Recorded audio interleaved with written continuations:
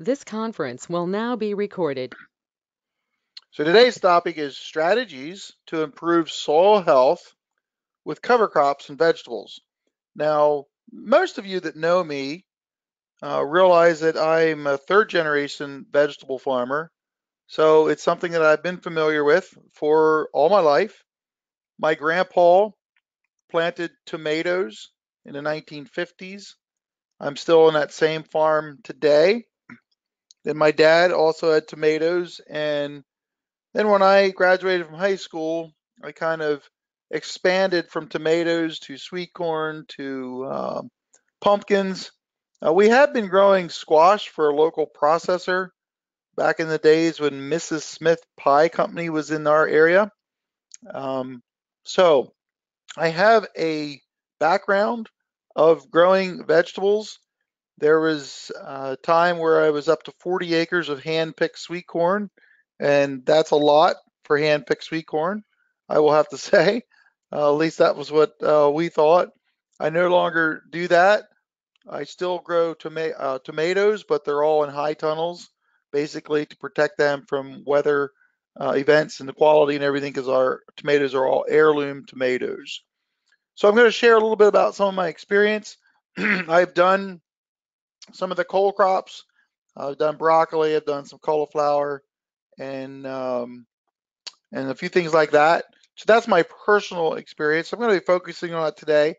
I do realize that we have some people on here who are interested at garden scale, and probably some people are interested at hundreds, if not thousands, of acres scale. So wide variety here. But what my focus today is really looking at the soil health aspects and then how to use cover crops in that context in vegetables. So that's going to be what my focus is today. And I just thought I'd show you some of what we do with the squash and the pumpkins. You can just see there how we're getting them ready to ship out. But in my area and in many areas, when you're not using cover crops, when you're using tillage, as we all know, the soil is subject to loss. And that's really what got me going, what got me into this back in the early 1980s when I started no-till for corn and soybeans.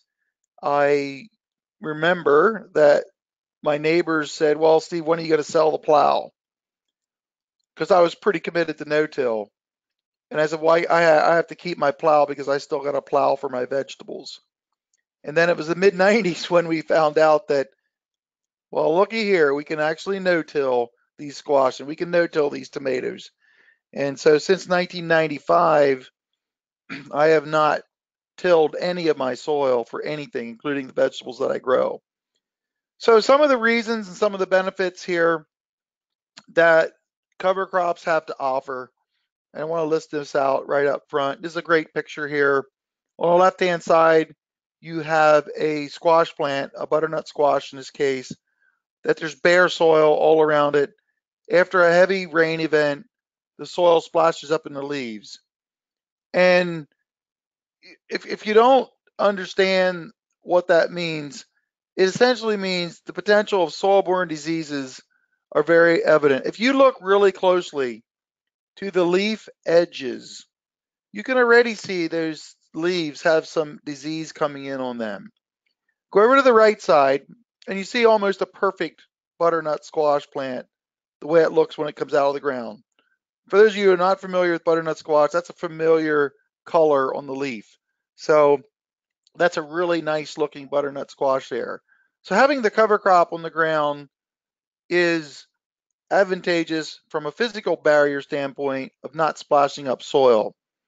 And there again, we're looking at our soil health, and that translates into plant health in this case. It's a very dramatic, I guess you would say, illustration of what can be done by using cover crops. Now, the next one is a video. It may be a little jerky for you, but it all starts the fall before, or it all starts the season before, as far as setting ourselves up for a successful cover cropping experience to try to accomplish what we want to with our cover crops and increasing our soil health and so forth. So having a good cover crop established, getting it drilled in is preferred. So we are treating our cover crops like our cash crops. And people like to ask for a prescription of what the seeding rate should be. And I'm going to throw some numbers out. But before I share the prescriptions, exact prescriptions, those of you who have done this before know that most farmers, they start with a baseline and then they'll adapt from there. Like you may plant a bushel of cereal rye, for instance, and you may think, well, next year I'd like a little more, or next year I'd like a little less. But the key is determining how to adjust your seeding rates based on several factors. And that's what I have listed up here on the screen. How do you look at the proper seeding rate? Well, one of the things is looking at the field fertility. Is it a highly fertile field? Is it one that has a history? It's just a good field. Maybe it had a history of manure application. Maybe it had a history of, or just the background that's a good soil type. That can factor into the seeding rate because a better field typically would require a lower seeding rate. And then, of course, the planting date. When are you planting?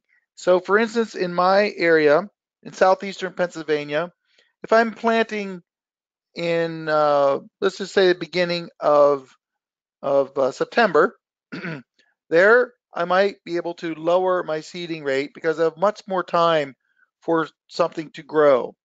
And if I plant near the end of September into October, if we're planting something like cereal rye, you want to start bumping up your seeding rate based on the date.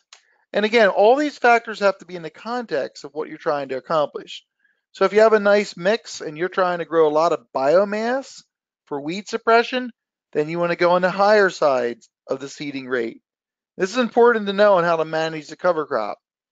But I would also caution against going too high because if you have a highly fertile field and a high seeding rate, your cover crop could lodge. It could go down on you and be flat with a rainstorm or wind or whatever. And then that can create issues or problems in planting. So this whole topic of seeding rates, I think sometimes good to review. And basically you have to kind of dial it in for your farm. The other things to consider, and this is kind of basic stuff here with cover cropping, is your species mix options, the legume to grass ratio. A lot of times there's two main factors there. What are you trying to accomplish? If you have a situation where you want to create nitrogen, you maybe want to favor the legumes.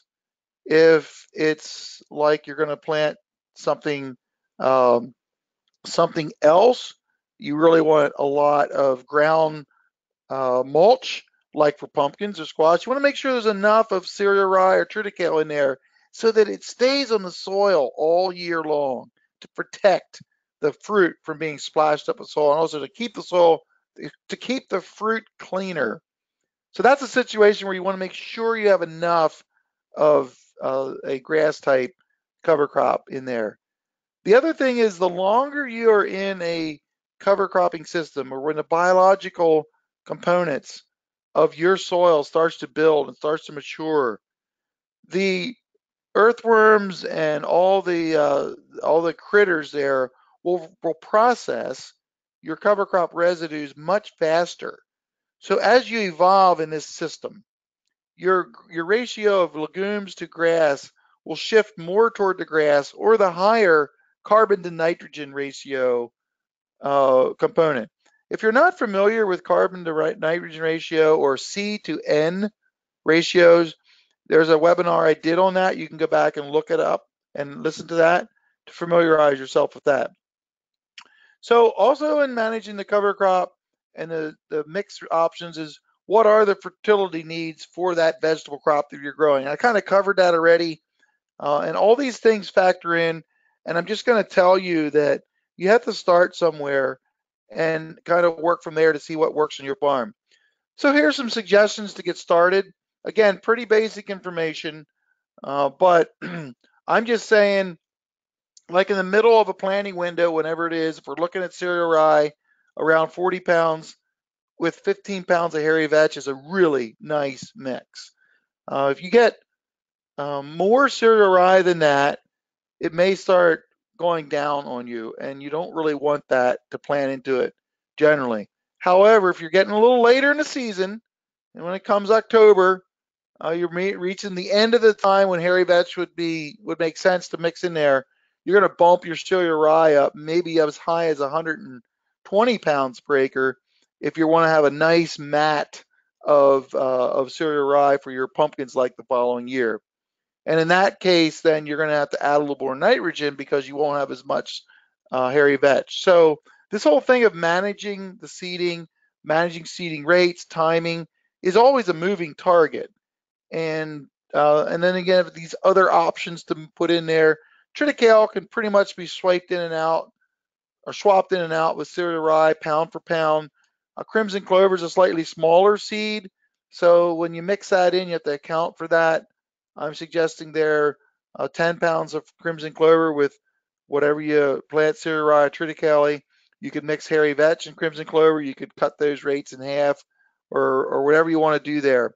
The other thing is sometimes people like to add oats when it's earlier in the season, just a little bit in this case, probably like 10 pounds, throw a little radish in there, maybe a pound of oilseed rape or a half pound of oilseed rape. These are just other options out there. And then if you're really into this and really creative, there's 10 or 15 more other species that you could add if you're earlier on the year. So this is just to set us up for a good cover crop, establishing a good mix and a good cover crops for our vegetable rotation. So just going to briefly talk a little bit about weed control because in vegetables, this is definitely a characteristic of using cover crops that can be very advantageous. Again, I'm going to have to say that field history can give you an indicator of the degree of weed control you might get out of a cover crop. Is it a weedy field or is it a relatively weed-free field? That's going to impact dramatically. A big one is, are there perennial weeds like thistles or dock or whatever perennial weeds you deal with?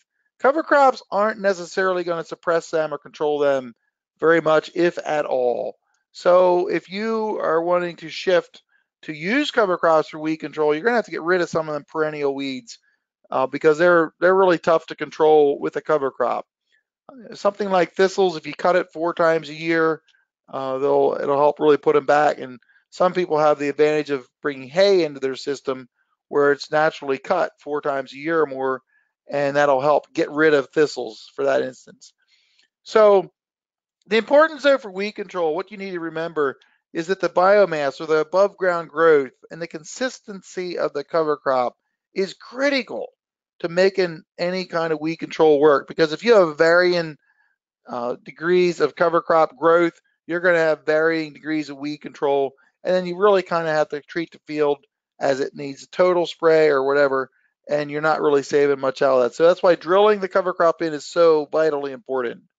Some of the control options here with vegetables, we're limited a little bit sometimes depending on what we do before we plant vegetables, either direct seeding or transplanting. We're going to show you some here coming up. We can go glyphosate or gramoxone. And I would just have noted in there, you can use lower rates, half rates, or 1/4 rates, sometimes in conjunction with rolling or roll crimping. I'd like to say too that I'm going to show you some pictures here coming up next of rolling cover crops and the weed control that you can achieve. But I like to say sometimes that the stars and the planets need to align for good weed control and rolling.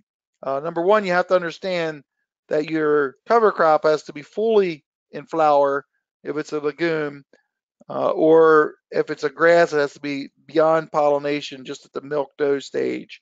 For some, in some of our scenarios of planting, that's just too late to be able to do mechanically roll or mechanically crimp and terminate a cover crop. So we're going to need a herbicide to take it out. So that's just some of the, I guess, some of the examples there of how that is. Now, here is an example coming up here of where I was able to roll down a hairy vetch, crimson clover, and cereal rye mix with a roller crimper with 0 herbicides applied. And just look in there, you can see there's some taller weeds in the background escape. You look closely, you can see there's some few weeds growing there, but that's not bad, actually. Not bad at all. when it comes to zero herbicides. And I'll just say too, it depends on the scale of your operation. I grow 80 acres of squash and pumpkins. So if you have 1 acre, you can hand weed if you have to, but I can't afford to hand weed very much at the scale that I'm at. So for larger commercial growers, using cover crops for weed control in the context of vegetables is an option, but it is always determined usually in the consistency of the cover crop. And um, so this is just a picture of a failure that I had. A lot of weeds came through. I was hoping to try this without any herbicides here, and it really didn't work that well. This was a very wet year, a very rainy year, and there's another thing here too, is I just used straight hairy vetch. This was actually done for a next door neighbor of mine who wanted me to try it on his land. I was renting the land, but he wanted me to try it without herbicides. I thought maybe I could do it, but it really should have had cereal rye in there. I think if we would have had cereal rye in this mix, we would have got much better weed control. But I just wanted to show you that sometimes the cover crop is unable to hold back all the weeds. This was a field that sort of had a history of weeds. It wasn't what I would call a clean field. But I'm just going to open it up now. Anybody have any questions about rolling or using cover crops or any of the topic I've shared so far that you want to have questions on or comments? Anybody have any questions? I got a comment. Yes. I was listening to a guy talk about his ranch, and he got tired of spraying thistles all the time with Yep. 2,4-D. And so, what he did to get rid of thistles, and this, like, if you have livestock, I guess it works, is Hmm. he went around the farm spraying his thistles with molasses, and the Oh, cows would go and eat the thistles. He did that after a couple of years of doing that. He didn't have to, his cows would just go eat the thistles. wow, that's the first I ever heard of that. Yeah, I thought that was very interesting. Yeah, well, that would be interesting to try that again to see how that would work. It's interesting to hear some of these little like kind of under the home remedy category there, but for some people that may work. Yeah. Okay, other comments, other questions on what we've discussed so far? Any of you been doing any of this with vegetables? You want to comment on it at all? Not going to wait long. Feel free to pipe up. Okay, let's move on. I'll stop a little bit later on again. I have this picture here, and I have my title, Don't Let This Happen to You. And the reason I spend so much time on seeding rates and fertility and everything, we want to try to avoid this situation. And doesn't matter if you're growing vegetables or whatever. When in this case the cover crop is blown down, unfortunately, the rows here, or the way the field was set up, was to go left to right.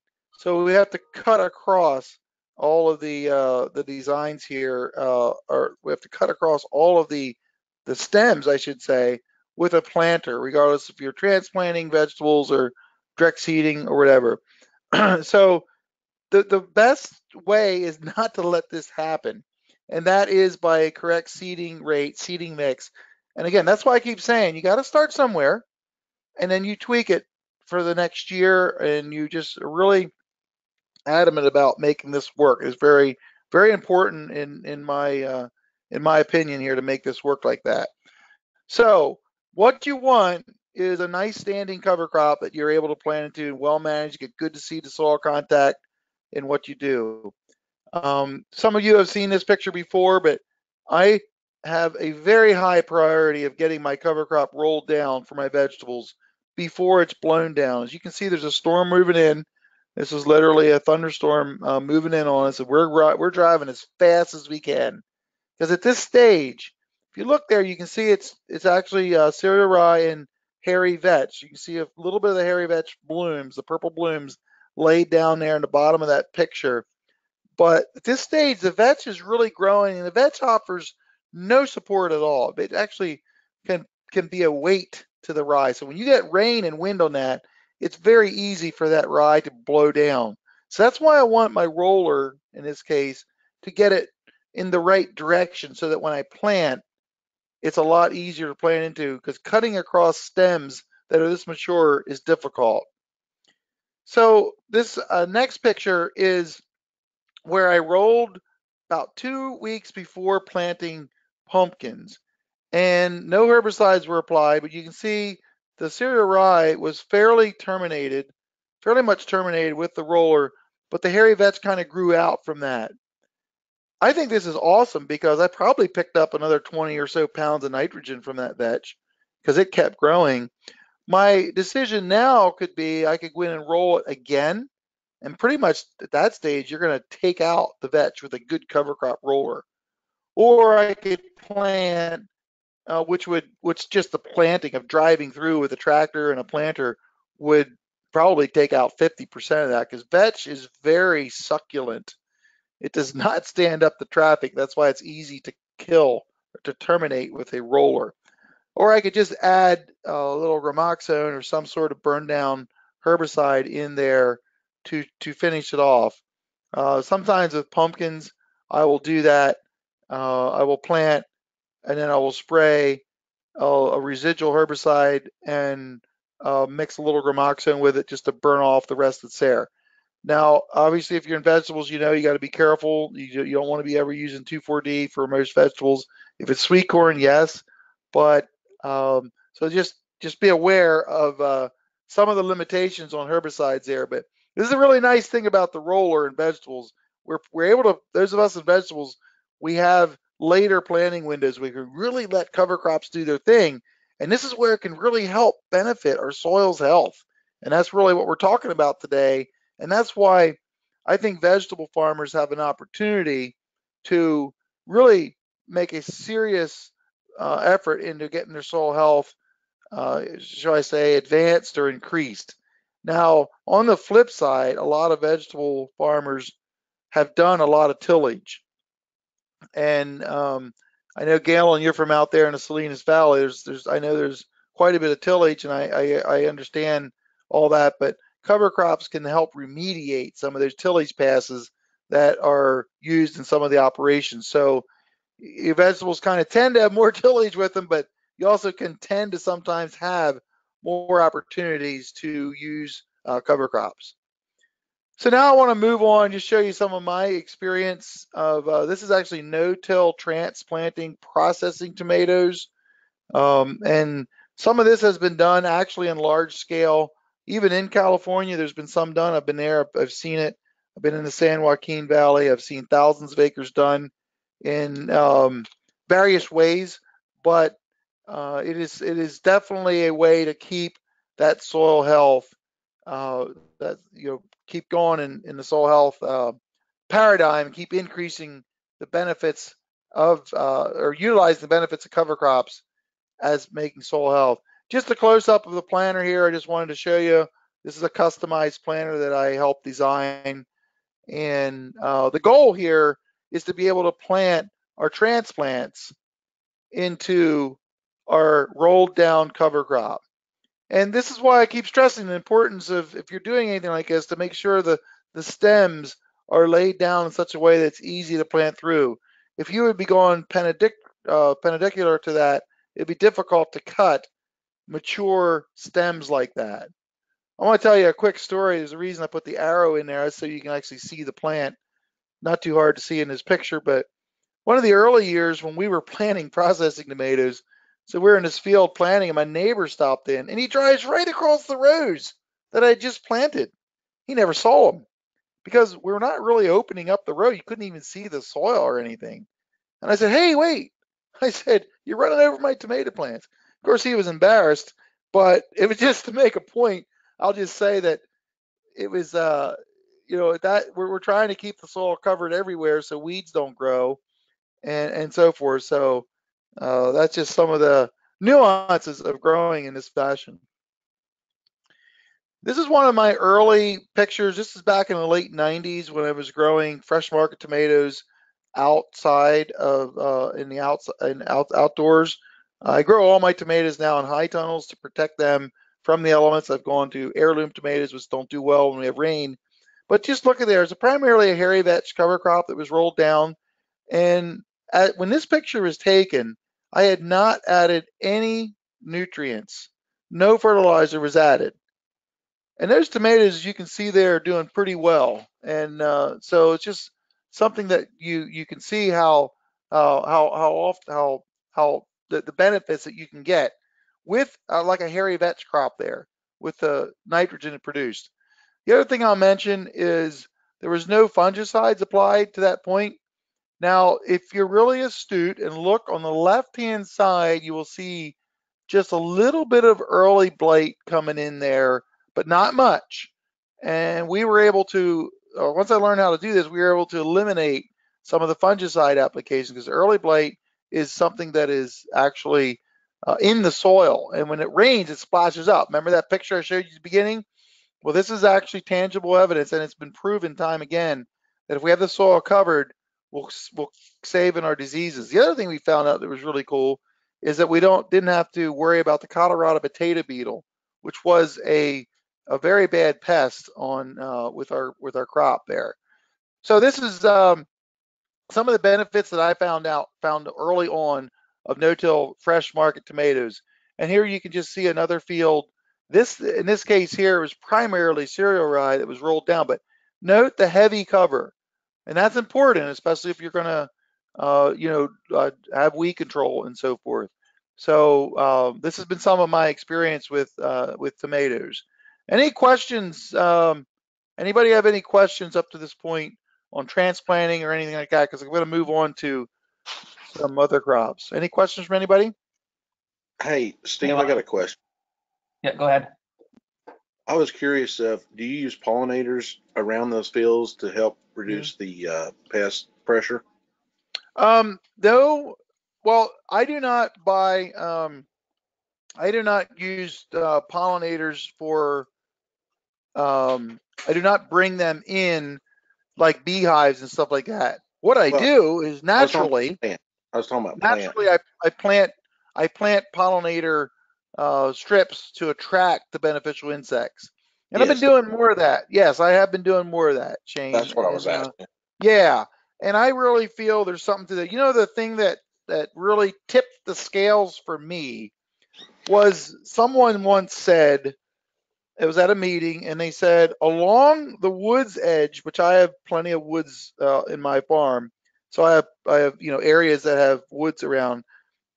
The along a woods edge or along a fence row or something like that, you do not make money on that. Let's just say 30 feet because of the shading and so forth. So why lose money with a cash crop along the woods when you could plant a pollinator crop there and you can actually maybe impact the rest of your fields for good, for beneficial insects. So it's kind of like you're building a zoo, you're building a habitat for beneficial insects. And that really resonated with me. And since that, I have been planting a few acres worth of pollinator crops. I just rented a farm, I should say, 2 years ago now, and it was about 5 miles from my place. And I even this past year, we had grown 23 acres of pumpkins there. We planted a 10-foot wide strip of pollinators kind of through the middle of that just to attract pollinators there because it was pumpkins and I wanted to bring in. And I think it worked pretty good because we didn't have to spray for aphids or anything like that. So something seemed to be clicking in that regard. So yeah, I do feel that bringing pollinator crops in is really worth it in the long term. So I think you were going to say something, Scott. I'm just trying to figure out how it would stop Colorado potato beetles. I forgot to follow up on that. The reason is we found out later, and I'll just back up a second. When I tested in 1995, I tested plowed tomatoes where the ground was literally plowed and disc and harrowed and everything, like we used to do it, versus no-till. And to the row, you could see there was no or hardly any Colorado potato beetles where we have residue on the ground like you're seeing in this picture. And what I found out later, even if you mulch around your tomatoes in the garden, you will see less Colorado potato beetles. So I'm told. and we pretty much eliminated them instantly when we did it this way, and that was really fun to see. I never expected that, but the what I've been told is they don't like the residue for whatever reason, or the debris, the cover crop biomass that's dying on the soil surface. They don't do well with that. I can't explain it much more than that, Scott, other Well, than it was actually, dramatic. yeah, because they actually they fly, but actually most of the time, if they can, they'll just walk into a field. So that could Right. be what stops them. Well, there's definitely something there because it's pretty much happens in a lot of Huh. places. Anybody else want to comment on while we're in a topic on insects and so forth, and it relates to some of this stuff? Any other comments or questions? Hey, Steve, ours was on alfalfa, but Huh? I keep pollinators around the outside of our alfalfa fields, Hmm. and we have not sprayed in 2 years Okay. and we sow pollinators and half-rate oats through them in the spring, and we Okay. haven't sprayed for weeds or pests in 2 years. Wow. So, Doesn't surprise me. I hear these things, and I think there's, it's part of the system. It's definitely the direction I'm headed, to be more intentional and try to figure out what species of plant should I really zone into. It's really wide open out there, but the concept I feel is good, and I plan to. What I'm struggling with right now is, do I plant a pollinator plot early in the spring that I kind of would ideally be nice to plant it once and then it kind of lasts throughout the year, or do I plant it up to maybe 2 times or maybe even 3 times to keep species that are more suited for the different seasons? So I do know, right, I think Green Cover Seed actually has a pollinator mix that's designed to plant in the spring and pretty much last the whole year. So there's some companies out there that have some of this that maybe you can use. But any more comments about pollinators or anything, and then we'll move on. I had a question about your, when you're rolling these cover crops, are you Yeah. also doing herbicide on top of that? Or Yeah. Well, thanks for asking that, Allison. We are most of the time I will use a little herbicide. I like to say a little herbicide goes a long way with rolling and crimping. There yeah, are times where I'm in a field, we're rolling it, and I can see like, wow, this is a really nice, solid, thick stand of cover. Looks good. We might be coming back, we might plant and we'll spray it, and I just shut the sprayer off on some areas of the fields. Uh, Hmm. and so that's kind of what I do. But I will tell you this, that I probably spray 95% of it. I have a lot of acres. Well, it's a lot for me, 80 acres of squash and pumpkins and stuff. So I can't afford to spend a couple $100 an acre to weed it with hose and stuff. And I'll tell you, it adds up quick if you're paying people to do it. And it's not anybody's favorite job either. So I would say that I've been able to essentially cut my herbicide rates less than half overall, less than half with the roller, and that's pretty significant. So that's where I'm at. I know that some people are trying to, grow organically with no herbicides, and it certainly can be done. I have heard experiences of fantastic results. I've heard of some fantastic disasters. So my my general take is a little herbicide goes a long way. The other cool thing I'm kind of waiting for is they're starting to work on some of these, I'm going to say, glyphosate replacements or other types of herbicides out there that may be a little more friendly to the soil. I'm all for that. I can't wait till it comes out. But I think in the context of rolling, that whatever it is that is out there, we can use it. We can use a lot less of it, because I'm sure that if there's a replacement for glyphosate, it's going to be through the roof for a while, the price of it. And if you can do it with rolling, you may be able to cut the rate back to less than a quarter, or something like that. It's just a theory I have, but we'll see. great. So, yeah. Any more comments? Steve, what are you using for your species for pollinator strips? Well, you shouldn't have asked that. Up until right about now, I've been cleaning up seed that I've had around here and I've just kind of using up some seed I had. But this year, I'm pretty much out of that. I'm going to be buying some mixes. See, I used to be in the seed business. I had a lot of stuff around here, but I'm using up a lot of that now. So I'll just tell you, Phacelia is a good one to get in early. It really does attract a lot of beneficials and so forth. There's different clovers out there. Um, and buckwheat over the summer month is always a good old standby. Even sun hemp that could be later on in the fall. I would say I would defer to some of the seed people out there that do it. I mean, the NRCS, of course, I guess you're from Canada, but NRCS actually pays for pollinator plots now. They require all these complex things. Well, we have some people on from the NRCS. Maybe one of you, I'm not sure, are any of you, Stephanie or Dan, Michael, any of you guys up to speed on on some of the pollinator species? You guys, any of you guys familiar with any of them? Go ahead, Stephanie. Um, I know you're talking about some different specific program Yeah. aspects of Right. like CSP might have some Yes. pollinator habitat mixes and things like Yes. that. And I'm going to be really straightforward and say I don't know exactly off the top of my head what some of Mhm. those specific practices require. So Yeah. that will be a state-specific thing. But Okay. most states have developed Hmm. a list of cover crop species, and then they Yeah. identify the ones that are the most beneficial Yeah. for pollinators. And Yeah. like you said, Phacelia is usually Hmm. one of those number ones on the Yep. mixes, Hmm. and the clovers and the sun Hmm. hemp, like you said. And I'm Hmm. trying to think right now off the top of my head. I was going to try and pull something up that I had on my computer, but I'm not going to try to scavenge for that right Yeah. now. But Yeah.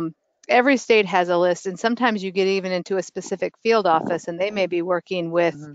um, local seed vendors, or those Hmm. seed vendors may be supplying really specific mixes for areas within that state. So what I have found is that it's kind of across the board, and two, Hmm. there's a lot of people that are very interested in this and trying Oh different yeah. things. I've Uh, seen I've seen squash, not just like in a milpa mhm. mix, but some of these pollinator mixes having different ground cover squash plants in those mixes because of what they can attract, and then also the Mhm. benefit of having those large leaves Mhm. covering the soil at the same time. Mhm. Well, you brought up that. Well, first of all, Stephanie, thank you for that great explanation. I'll just make a comment. I did. I rarely participate in any government program, but I do appreciate what the NRCS is doing in this. And I actually did sign up for CSP when that first came out. I don't know, it might have been 10 years ago with the pollinator mixes. And I was told here in Pennsylvania what they wanted, and the mix was very, very expensive. Now I got cost share for it, and honestly, it didn't grow that well here on my farm. So what it did though, it did its intended purpose. It got me introduced to pollinators, and now, like I told you before, I've been using just kind of seeds I've had in the shed, using them up, and I've been usually planting them twice a year, one in the spring and one later in the summer. That's just what I did. I would say this is a topic in the vegetable community and also or anybody else, that this is one of the hotter topics right now in soil health movement. The use of that, and I that we actually had a talk about that go way back into 2017, where we'll talk about beneficial insects and so forth. Keith Burns actually did that from Green Cover Seed. He was a guest speaker one time for that. So if you go way back in the archives, you can search for it and you guys can look at that. But I really need to do some of that. I need to update that again. So um, it's a good discussion, but I got to tell you, we got to move on here because time is ticking. So I'm going to kind of blow through the rest of our talk here a little bit, maybe quick, just to get through it. One of the things is changing vegetable species here is basically using plastic and watermelons and cantaloupes, and there's other things that are typically grown in plastic outside, like tomatoes and peppers, and especially in my area here. So one of the things that's occurring in our area is plastic laid in the fall. We never did that before, but the reason was because the soil was subject to erosion. But here's a kind of a little bit of a hybrid system. here of where we lay our plastic and then spread on about 2 bushels of cereal rye. And then we come back in the spring and plant it. Now, this video here will show you a little bit of how it can look in the spring, in the early spring. It came through the winter. And what's nice here is we really pretty much eliminated chance of soil erosion. And we have a nice cover crop growing up there. It can act as a windbreak sometimes for freshly transplanted plants, whatever they are.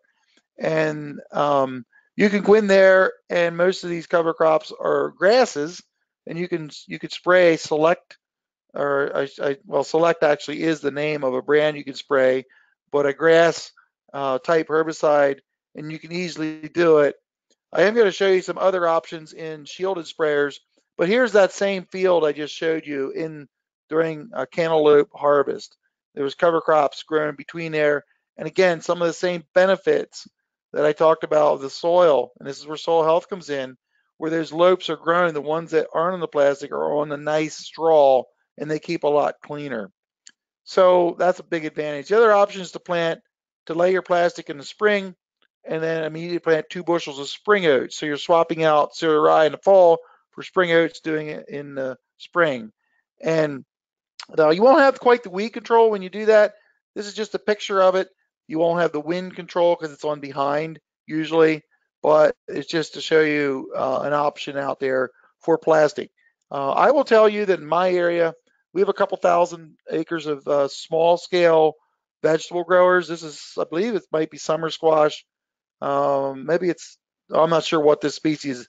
I just took a picture of someone local here, but there you can see how it was actually oats that was sprayed out, and then the squash is growing out. Now here's what's really interesting is they've decided, this has been so successful that they're designing these little shielded sprayers with rollers. So based on the technology of rolling cover crops and wanting to put it down, they're rolling and spraying. So you have the roller there and you have the shields, the back there, to keep any spray drift off the plants. So there's a little close-up picture of the roller. There's different styles being developed, but it's really interesting to see some of these equipment that's being designed and developed to meet the cover crop needs. This is where I believe watermelons were planted, and this was actually rolled and sprayed. Now with that there, the little machine I just showed you. Now the cover crop was fairly young, so the roller didn't really keep it down, but there you can just show the result. I gotta tell you, this isn't very pretty, but I watched this field. It wasn't too far from my place, and you know what? It turned out fine. Yes, didn't look like, fields like we're typically seeing, but the little bit that was missed there really didn't cause much damage. So I guess I just wanted to suggest here and show you that there's different rollers, and these things are being made now, that just to see how that has worked out. Now I want to go in a little bit of direct seeding here and wrapping up. Apologize for going a little faster here, but we had some great discussion, and I really appreciate that. The picture on the left is what we want. There's a nice little squash seed coming up. The picture on the right is a seed that did not grow, and the coulter did not cut. Why? Because the rye had blown down, and you can see it across there, and the coulter did not give a clean cut. The seed did not get to the soil. It didn't grow. These pictures were taken just a couple feet apart, just to show you the difference from nothing to a beautiful seedling. So how do you do that? Well, again, let's go back to the machinery being designed. The arrow in the bottom is pointing the direction of travel. So it's like opposite of what you might think. This is close up of what we call a cover crop residue slicer. This is made by a local equipment company for the vegetable market and for no-till organic, where that's tried to try not to disturb the row, to keep everything in place so the weeds don't grow. So the direction of travel is basically from the right to left here. There are gauge wheels there on both sides of this straight bladed coulter. So those gauge wheels are in an exact position where they're holding the cover crop in the ground, so that if it is crosswise, it holds it in place, and that blade will cut it more like a scissor, if you understand what I'm saying. and it gives a better, cleaner slice. Now, I'm going to roll a video here, intentionally planted across end rows that were rolled down, but you can see how well that actually cut through that, and then we get out into the field where it's actually rolled right the way I want it. But I just want to show you why this was developed to be able to give a nice, clean cut. So any questions about that? Anyone have any questions about that? Anyone? Who makes that cover crop residue slicer? Okay, it is a local company here. It's called Pequea, Pequea, Pequea Planter. Hey, thanks. Pequea Planter. I can put it in my, when I send the email, I'll drop this here. When I send the email to the link, I'll make note of it. It's a local Amish outfit. They've really catered toward the small scale no-till cover crop being agriculture around here. They're not cheap. They're $500 a row, but I'll just tell you, they're a nice thing to have on, especially if you have any kind of acreage at all. Works really well. Any other question on this? Okay, I'm just going to kind of wind up here. For this is fall no-till broccoli, and a lot of times we'll plant broccoli after early sweet corn. It's a nice kind of a double crop situation because sweet corn tends to be over earlier in the season, especially the earlier planted. So if you have at least 4 weeks between your sweet corn and when you need to plant broccoli in the fall, it's worth it to plant a cover crop. And in this scenario here, you might want to clean up any weeds that are around in your sweet corn, but then you plant your cover crop and then you can roll that down. Like you see my little recipe down there, 15 pounds of sun hemp, 10 pounds of cowpeas, and 5 pounds of sorghum sudan. That's a nice little recipe for doing this. And you can roll it down, and you may have to use a herbicide to finish it off, but you can no-till plant your broccoli in there if you have a transplanter. If you don't have 4 weeks between there, you can just go through the sweet corn and no-till plant with your transplanter in there. Now you're gonna have to adjust your fertility, like I said before. If you do have that window of opportunity to get a cover crop planted, like a legume, that can account for maybe 30, 40, 50 pounds of nitrogen in a short time. Sun hemp and cowpeas put it on fast. So there can be a benefit there of actually some nitrogen production. And this, just wanted to show you how this can look. This is a very small farmer, but 1-row planter, sun hemp that was rolled down, no-till plant broccoli, cut its fertilizer in half. He is very pleased with it. So just again to show you what can happen. And I guess this is just kind of what I said before here. Right after sweet corn, you can do it. I'm going to kind of shift gears and go back to the spring here a little bit and talk about sweet corn. I know we have some sweet corn growers on the webinar today. For earlier planted sweet corn, if you can possibly get like radishes planted in the fall before, that's really nice to plant early sweet corn into, or radishes with oats. Something that winter kills, something that warms up the soil early. The nice thing about radishes is they have some nitrogen right there ready to go. And the other thing is the soil is nice and mellow, warms up because of the kind of the little holes that some of the radishes leave. So for early planting, it's really ideal, radishes before early sweet corn. I know when I was working with the radishes and growing sweet corn, the seeds would just come up immediately in spite of being early for me. So then later on, for later planted sweet corn, you can start setting yourself up in the fall with more like things like hairy vetch. You can go with straight hairy vetch if you really want to maximize nitrogen.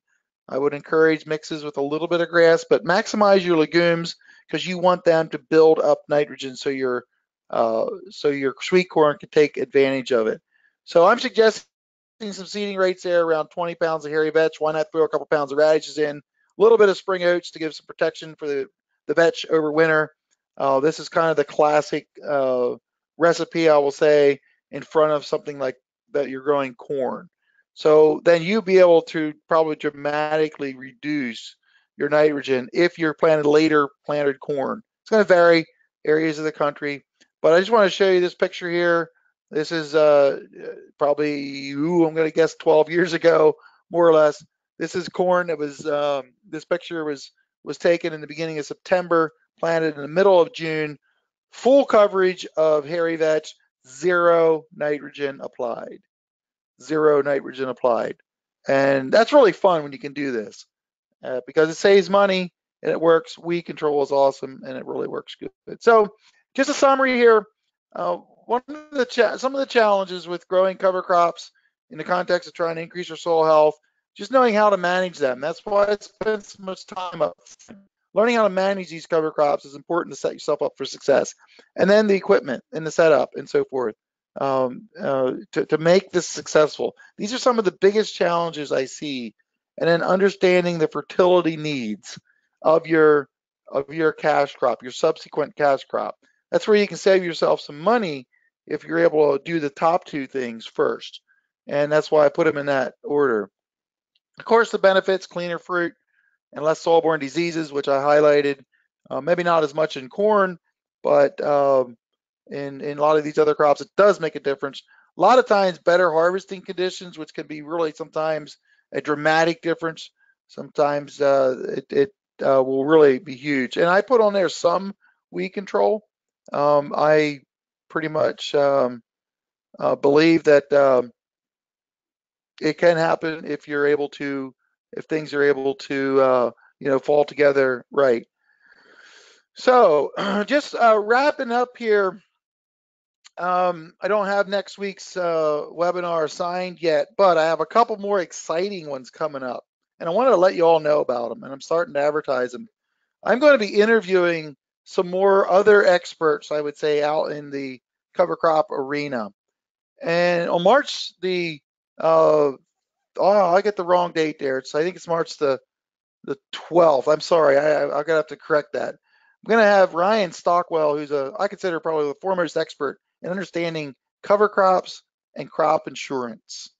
So that's in March, and I'm really excited to be able to have an interview with Rowan Atwood, who is the Director of Sustainability for Wrangler Jeans.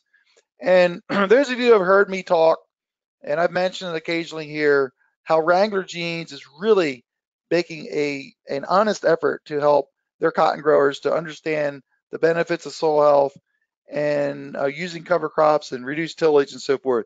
So we're actually going to have him here. You guys can actually talk to him. You can ask him questions. I'm super excited about that. So that's something we all can look forward to here in the next 2 months or so. And I'll have more people coming in here that I think are going to be really good to help give us a broader perspective on cover crops.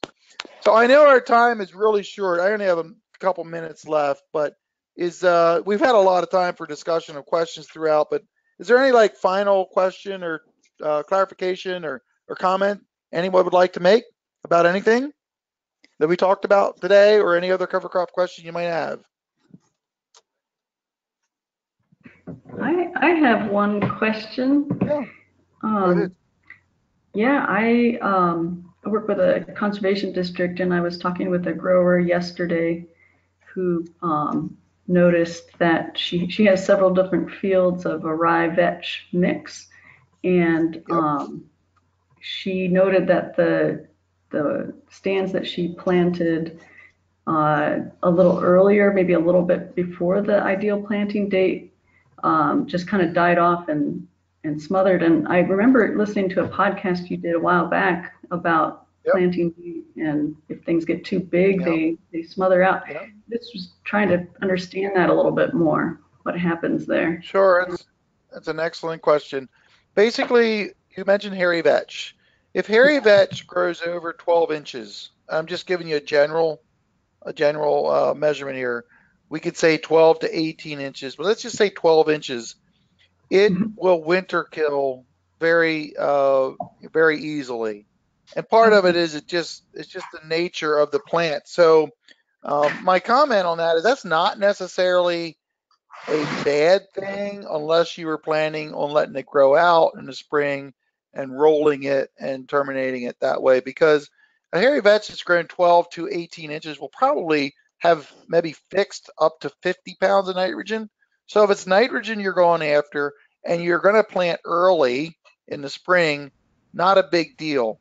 However, if you're waiting, if that crop was intended for something like pumpkins or squash that you don't intend to plant till June the 1st, then you have to realize you can't plant it that early or you risk winter kill. Okay. So there's a physiological thing that happens there once it grows to a certain point. I've even seen cereal rye. I've seen annual ryegrass planted in July that was 1.5 feet tall and it winter killed because it basically smothered itself out. And so the same thing can happen with crimson clover. If it grows a lot in the fall, it can winter kill. And there's been some very disappointed people that was not aware of this. One gentleman bought a cover crop roller, a $20,000 cover crop roller, planted 100 acres of hairy vetch, planted it in the second week of August. This would have been in Ohio, and it all winter killed, and he was worse than disappointed. Now, I told him that he still has some nitrogen there, but that is just the way it works with a cover crop like hairy vetch. Great. So, does that answer your question, Stephanie? Yeah, thanks. Yeah. No, you can relay that back. Another question or two from anybody? Anything at all? Hey, Steve, this Any is other Stephanie. questions? Go ahead. I wanted to make an additional comment. We were talking about the pollinator strips or the insectary strips or some of those things. And if people are, interested in reading more, one of the books that I look at a lot, or books, plural, Xerces Society has some really great books talking about farming with native beneficial insects or attracting native pollinators. And a big part of their discussion is about the perennial strips, which, if I remember correctly, you started with and then moved to the annual cover crops.